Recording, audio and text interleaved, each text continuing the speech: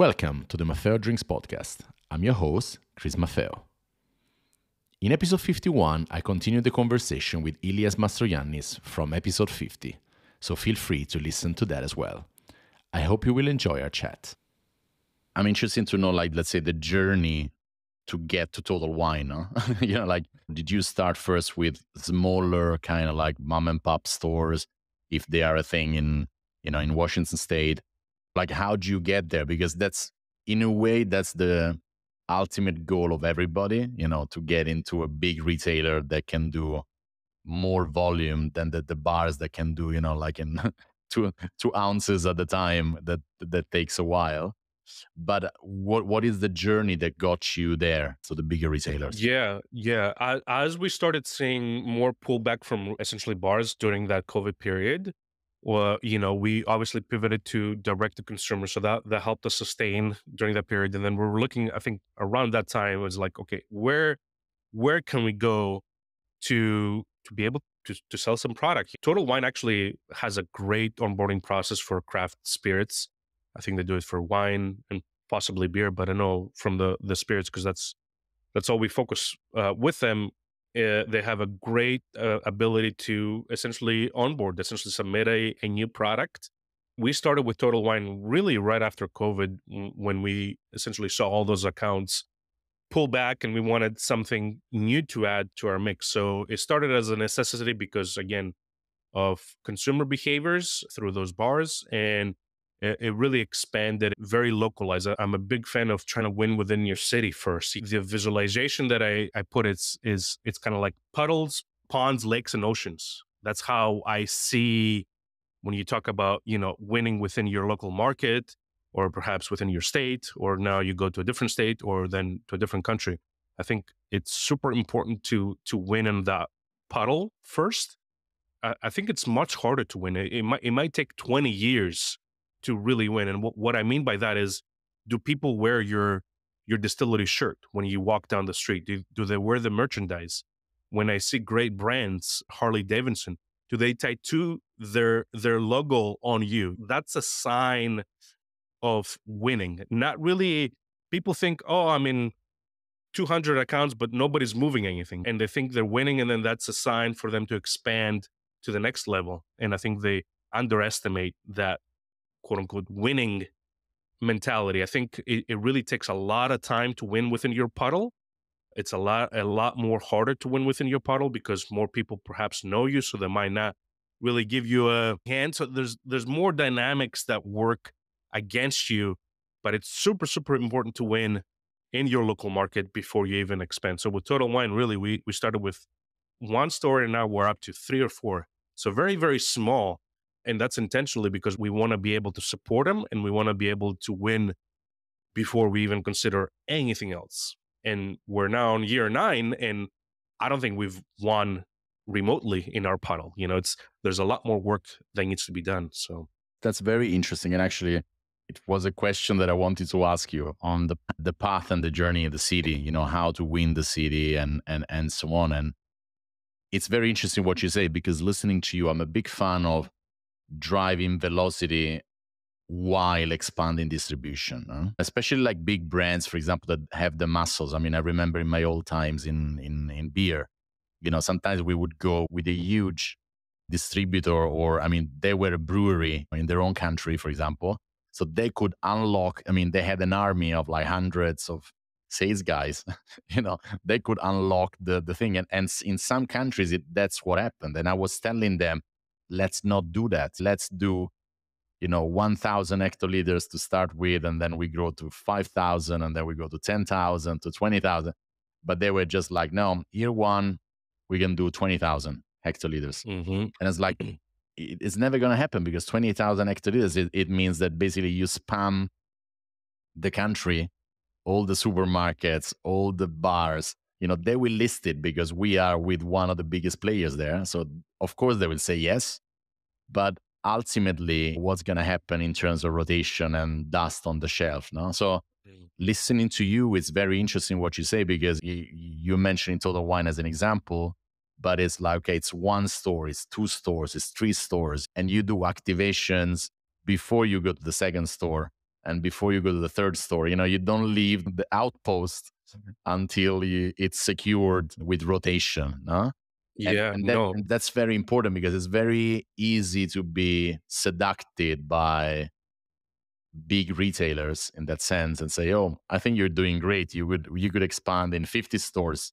Shall we do that?" And then it's like, "Ho ho ho, you know, hold your horses, man. It's be careful what you wish for." I always say, it's super important. I think again we bring Total Wine because that's the experience that I have. But I definitely see if I don't support him, there's a decline in sales, which tells me that again, going back to the consumer doesn't recognize my brand. So my puddle is not really secure. Going back to what you just said with the post being secure before you leave. So those indicators tell me that I have a lot of work to do in order for a consumer to go into Total Wine without me being present there, sitting and trying to do a taste for them to purchase and purchase a bottle of our product on their own. That takes a lot.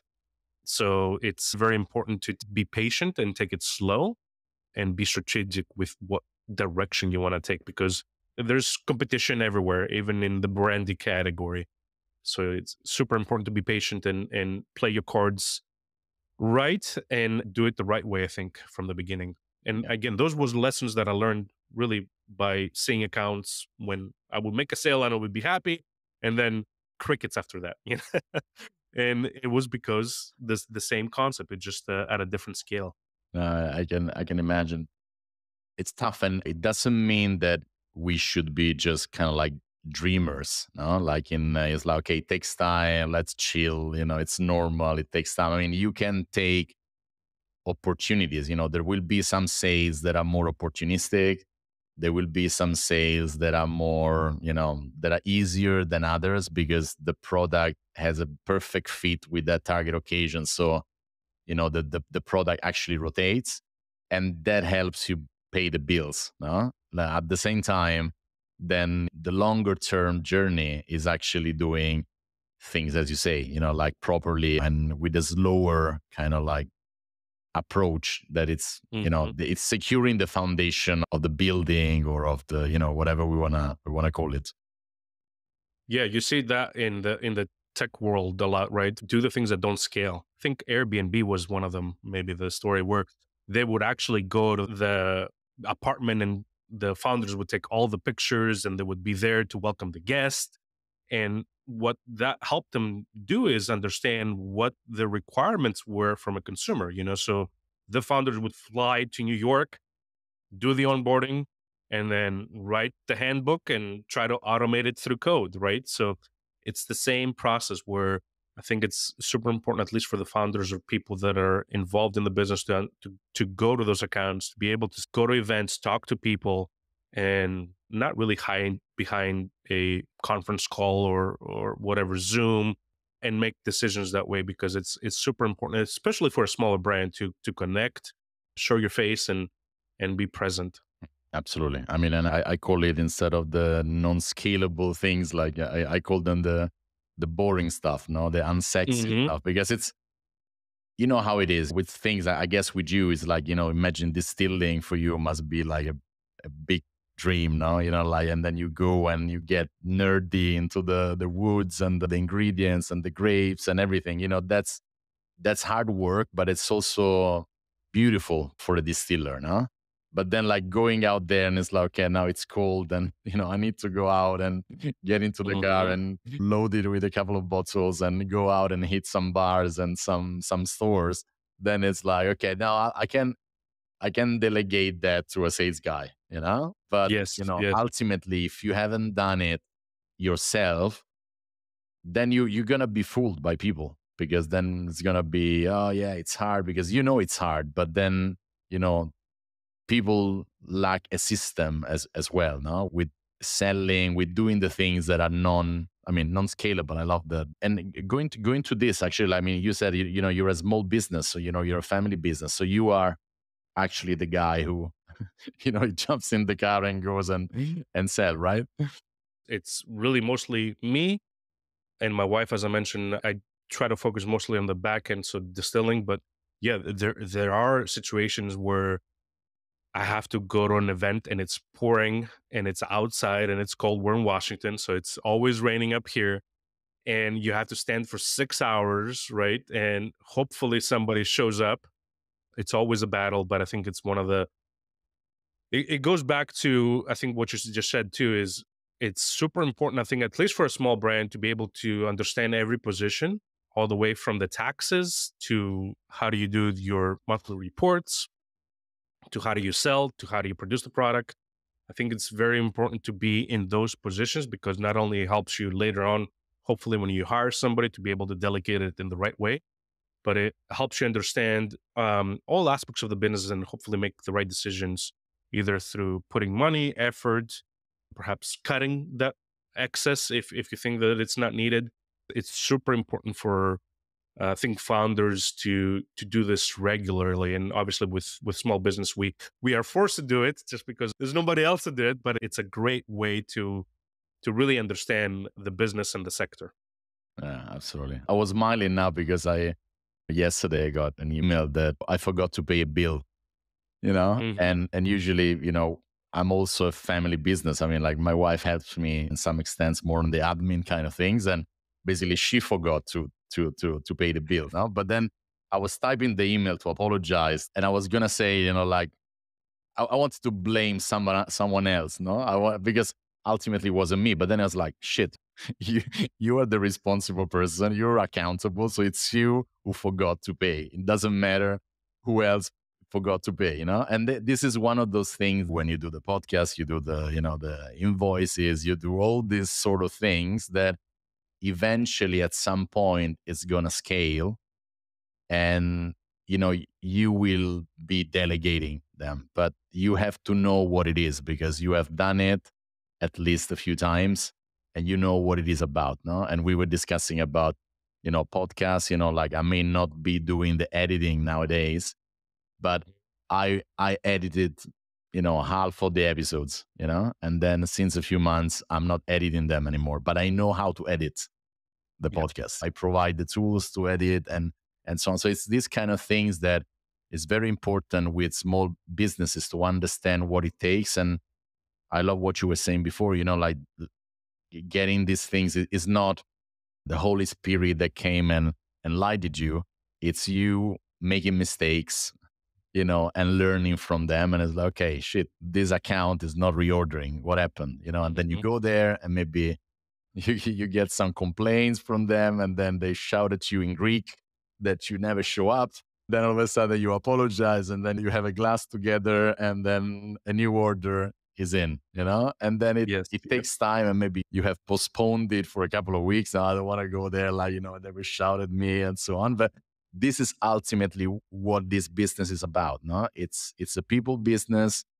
We do mistake, we do things. It's about fixing them, learning from the mistake, and this, ever tried, ever failed, fail again, fail better. No, this. No, actually, I have a quote that I want to read to you, if that's okay. It's actually one of my favorite books. It's called The Winemaker. I'll put it up for you to see. But essentially, this guy, Richard Peterson, he was an old school winemaker in California. Great story. I think if you're into wine or winemaking in general, it's a great book because it walks you through old school Napa and how it started, from the guy who worked in E&J and moved up, but he was talking with the owner of Silver Oak, which is a big winery, very known for their Cabernet Sauvignon in Napa, and essentially says, Justin concluded that the single most important reason for success or failure is how inexpensively the owner has gotten into the wine business. Essentially, those that built really fancy all the way up, and they just poured money with really no understanding of the business. He essentially said they failed versus people that started really with a smaller budget, people more involved, were the ones that really succeeded in this business. And essentially takes the acceptance. It says it can be up to at least 10 years in terms of the brand being relevant in a consumer's mind. So having that in mind, I think, is really important. And it's a quote that I always go back because it just puts perspective. into what we're trying to build. It just takes a lot of time. And I think being able to understand every aspect of the business is very beneficial. So it's a Absolutely. great reminder. That's a great quote. I will get your book. I remember that you always ask the books to recommend in your episodes. And it's very interesting what you say because I raised this example with my podcast. Huh? Sometimes, like to get a new followers, I may spend an evening with talking to a person, and then I see that they're interested, and then they follow they say, "Oh, you have a podcast?" We were discussing before. They take Spotify, they click follow, and so on. I mean, and that was half an hour conversation for one Hmm. follower. Yep. You know, and it's like, was it worth it? Yes, it was worth it because first of all, I explain what I do back to your point about the narrative that you're using. No, maybe I used a little bit of a different route because this person doesn't have anything to do with the industry. It could be somebody that is into drinks, but is not from the industry. Somebody that has nothing to do with, never heard what a podcast is. And then I have to download, the application for them. Ultimately, this is the things that you are able to tell a story back to the beginning of the conversation about word of mouth. No, it's these people, No. and two people, three people, and then another person, and then sometimes I get recommended by random people that have no idea who they are. I get a message on LinkedIn as like, I would like to have a call with you. You got recommended by this friend and the marketing director that was working in this company, and he was or she was recommended you by this other person with, and all these names. I have no idea who these people are, you know? And it's just because it travels. Why? Because of the consistent messaging, of what I talk about. So if you want to build bottom up, if you're launching a brand, if you want to do it, this is the person you have to follow. Yeah, absolutely. What you said, doing the non-scalable, right? Talking 30 minutes to one person in order to get one follow that may or may not listen to you. They might listen to an episode and then, 2 years later, they might remember you again. I think it goes back to what you said. If you do a great job and be upfront and honest with the audience, I think that tells a lot about your personality, which it clearly shows that you care about this business, and that's why you really started the podcast too. Correct me if I'm wrong, but it really shows that you care about this aspect. Listeners understand that, they can pick up the bullshit, and they will listen and recommend you because you're doing it because it really is in your heart. So I think it's one of the best ways to do anything. Start a brand, do a podcast, do anything personal, or anything in terms of your life. It's one of the great North Stars, I think, that we should all follow. Absolutely, absolutely. And actually, building on what you just said, it's interesting because I was having a couple of drinks on Christmas night, like not the Christmas Eve, like the night after 25th. And, I went to this friend of mine, and he's a restaurant owner, and basically was a gathering for industry people, all the chefs and waiters and everybody, because the restaurant was closed. And, so I was invited as one of the few, let's say, known, I was part of the extended team, so to say. And I remember that when I was talking to this person that explaining what I do and how I do it and so on, and she told me, "You're crazy, like you are like, where do you find the time to do all this? Like you're obsessed with this, right?"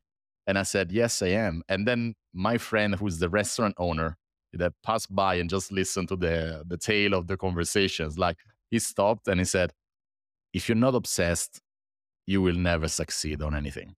Hmm. And I love that thing. It just like, it was like literally like 3 seconds of my friend, and it made me think. And I said, actually, you're right. It's not about, there is this guy Justin Welch that I follow on social media, and he's always talking about, don't pick a niche, pick your obsession. What are you Hmm. obsessed about? It's not Yeah. about what you're interested, because I'm interested in many things. I'm obsessed about a few things, and those are the things that you can drive. And I read on your website the story, what drove you, the heritage, your father, Hmm. the Meraki.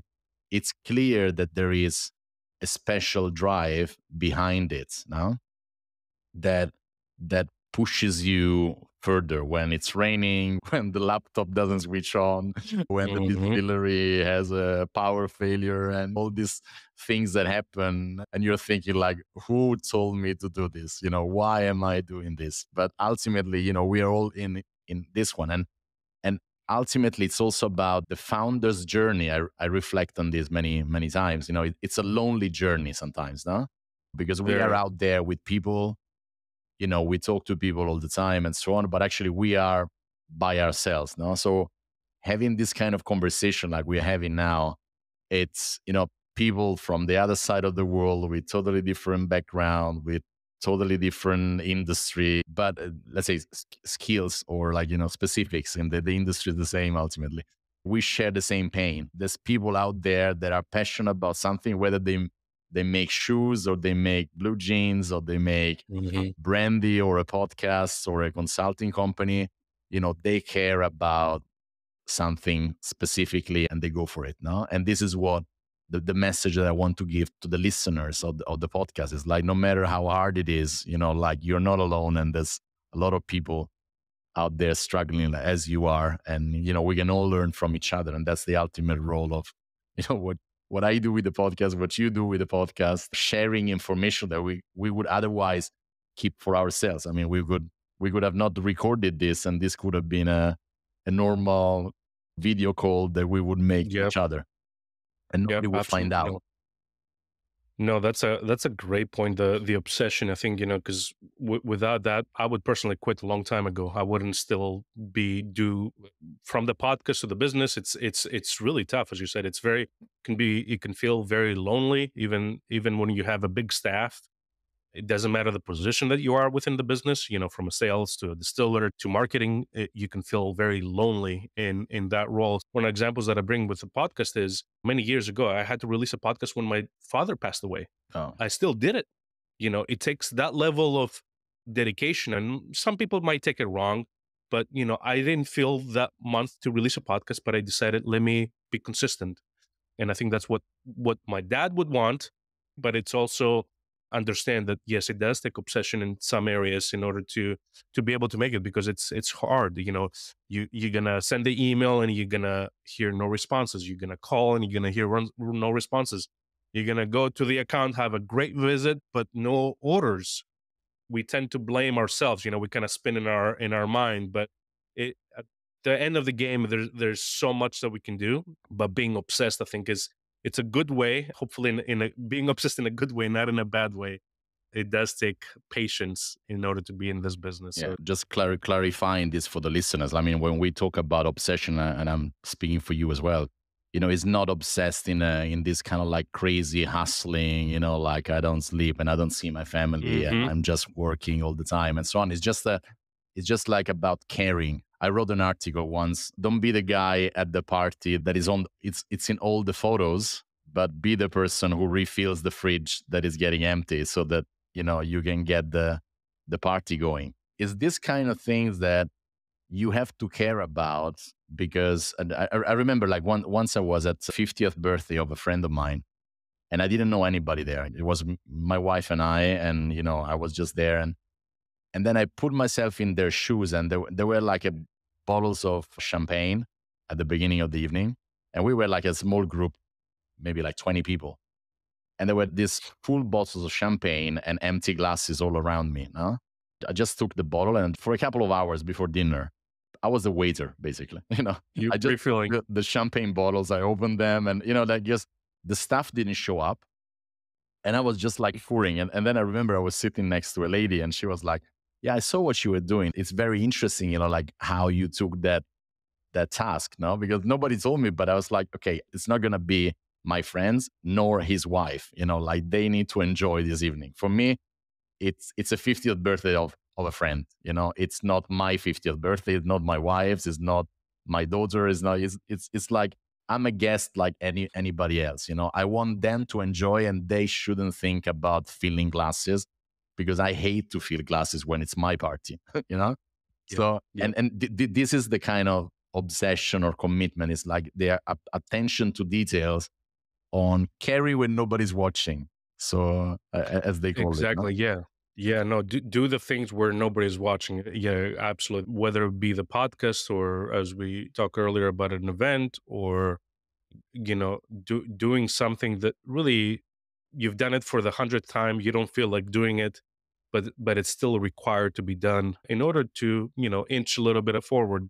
And that type of obsession, I think that's absolutely key, is loving what you do because it drives everything else from the back end. Yeah, fantastic, fantastic. Let's wrap it up with, first of all, how can people find you and the winery and distillery, but also, like a couple of books to give some inspirations to our listeners on what you like to do and how you like to close the episodes.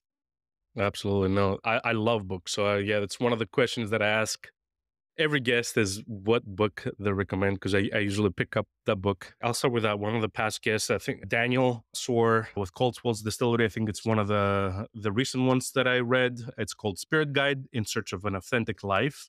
Very short book, but it talks about how Dan really started the business. And it's a great little short story. I read it within a couple nights. Very, very close to my heart just because I feel I'm on the same path. So it's a great book.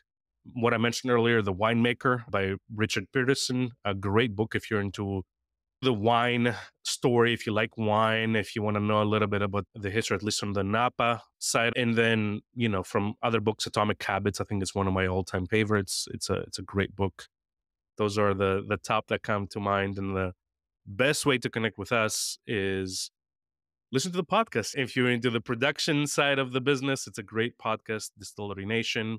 That's a great way to hear my voice, but also social media at Mastrogiannis Distillery on Instagram and then mastrogiannisdistillery.com on the web. Fantastic, fantastic. And I would say that this podcast and your podcast are nice, they're very complementary, be in each Yes. other because, you focus more on the hardcore stuff of distilling and that side of part of the business. And I focus more on the commercialization and, what happens outside of the The doors. distillery. Yes. So it's like you're the first part of the journey and I'm the second one. So fantastic. So fantastic. So thanks a lot, Ilias. It was a pleasure. And I wish you Happy New Year, Happy 2024. And I hope you will be as obsessed as you are today. And I wish you all the best to you and your family. Thank you, Chris. Thank you for having me. It's been a pleasure. That's all for today. Remember that this is a two-part episode, 50 and 51. If you enjoyed it, please rate it, comment, and share it with friends. And come back next week for more insights about building brands from the bottom up.